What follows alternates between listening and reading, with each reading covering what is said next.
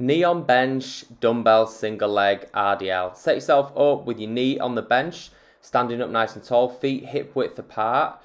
On the weight-bearing leg side that's in contact with the floor, grab hold of a dumbbell in that hand with your chin tucked, rib cage stacked on top of the pelvis. You're going to hinge back, taking your chest almost parallel to the floor, as close to parallel to the floor as you can get it. Maintain a nice tripod position with the foot as you perform this exercise. Breathe in on the way down, exhale as you push to stand up. Repeat for the prescribed number of repetitions on one side before changing sides. That's knee on bench, dumbbell, single leg, RDL.